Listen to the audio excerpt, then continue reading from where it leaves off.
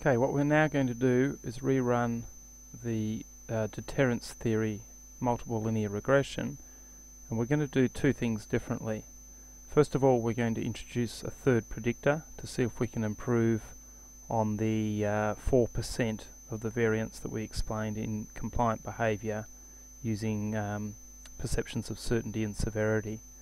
The second thing we're going to do is run this as a hierarchical regression, and in step 1 we'll include our previous predictors from the standard regression, so that part will be the same, and then in step 2 we'll bring in legitimacy, and this will help us to answer whether or not perceived legitimacy of the authority explains additional variance in law compliant behaviour above and beyond what was already explained by certainty and severity.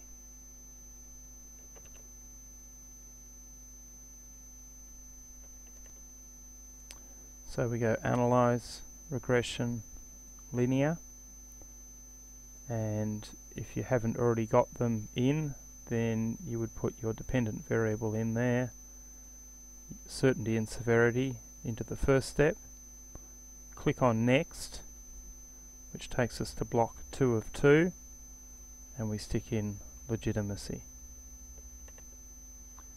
I'll go through which options we'll choose again: descriptive statistics, part and partial correlations, collinearity diagnostics, and confidence intervals. You don't need all of these things, but this will give you everything that you might possibly want to interpret. Plus, for hierarchical, we'll also get the R-squared change.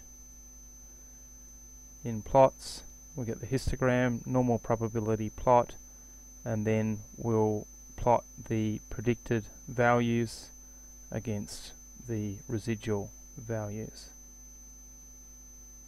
In save, we'll check on at least Mahalanobis's distance, and there's no need to change things in options. I'm going to paste the syntax, go to my syntax file, and run the analysis. Then I go to my output, and we can interpret what we've got here. Still got 62 cases. Here we have the dependent variable. These correlations are the same as last time, but we note that there's a moderately strong correlation between positive correlation between legitimacy and compliance.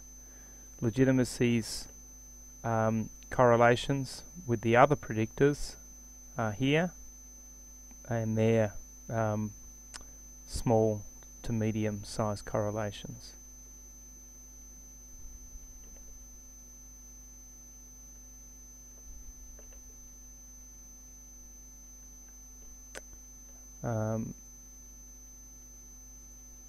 Next,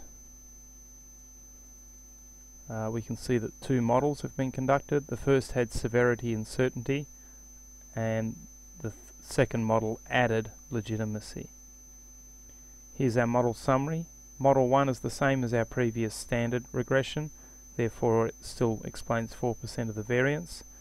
Model 2 explains 30% of the variance, and we can see here the significance for each model, not significant for the first model and significant for the second model. We can also see what the R-squared change was. So the change between the first and the second step was that we explained an additional 25.7%, and this gives us here the significance of that change, and that is a statistically significant change. It probably didn't occur by chance.